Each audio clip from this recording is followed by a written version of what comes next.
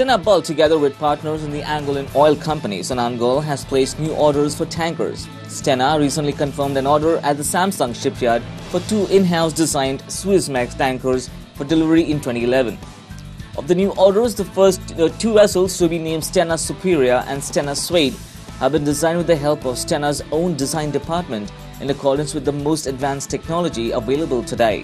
Zhejiang Province, China, Bahamian shipowners Campbell Shipping has recently signed an order with Zhong Chuan Heavy Industry Shipbuilding in Zhoushan for 2 32,000 deadweight double-hull bulk carrier, with an option for 2 more. These ships will be classed by the ABS and will fly the Bahamas flag, are having 183 meters length overall with a 28-meter beam, a scantling draft of 10 meters and a service speed of 14 knots. Vietnam state-owned shipping line Vinalines is mulling the possibility of vessel purchases this year. According to the sources, the vessels include containers, bunker barges and bulk carriers, among others, in a clear indication of the turnaround in the Vietnamese economy. That's all for now. Thank you for watching.